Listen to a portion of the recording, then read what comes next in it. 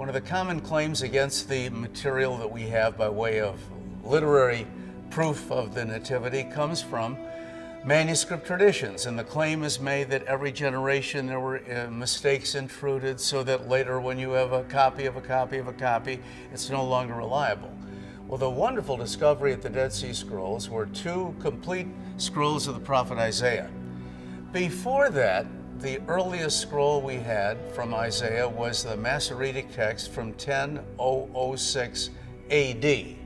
These 2 scrolls were 200 BC. In other words, we have a 1,200-year gap to check now, and they're almost word for word the same, about 99% the same, showing that indeed when you transmit scripture, you've got to do it very accurately.